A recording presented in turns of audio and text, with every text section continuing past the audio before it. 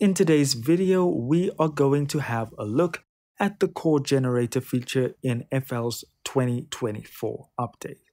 The image line team has given us a built-in Scalar 2-like chord generator.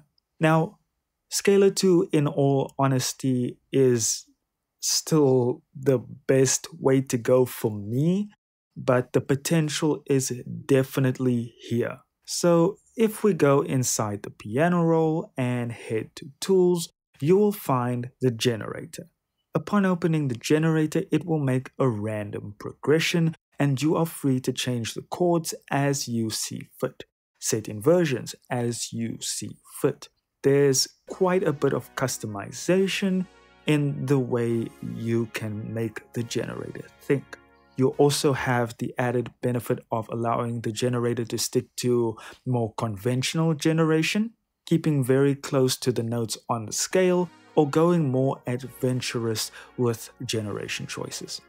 From the preset section, you can also select specific progressions, you can change the rhythm, then you can head to the advanced and performance sections, allowing for deeper customization.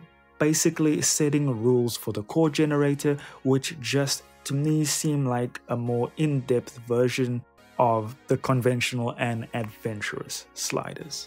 So let's generate something here quickly.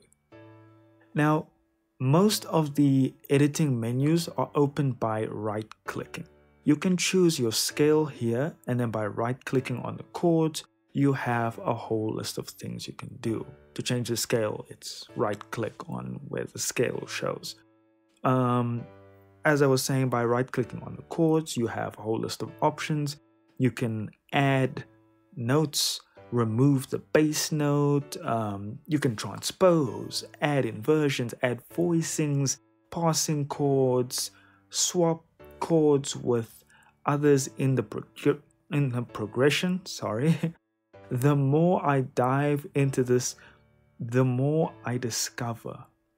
Hit Control and click on each chord and you can edit them all by right-clicking instead of individually. And I'm sure as I go, I'll discover more things that you can do with this chord generator. Now, once you've hit accept, those notes will be in your playlist with the scale nice and visible for you to see. I'd love to see this get a little more attention and get even closer to having a built-in scalar too. I mean, this is a really neat feature and it's gonna be great to give you ideas and pull you out of your writer's block. Seems like we're getting to the point where you might not need the Unison MIDI chord pack to become a millionaire. Guys, thank you so much for watching. If you enjoyed the video, hit like. If you're not already, subscribe to the channel and have an amazing day.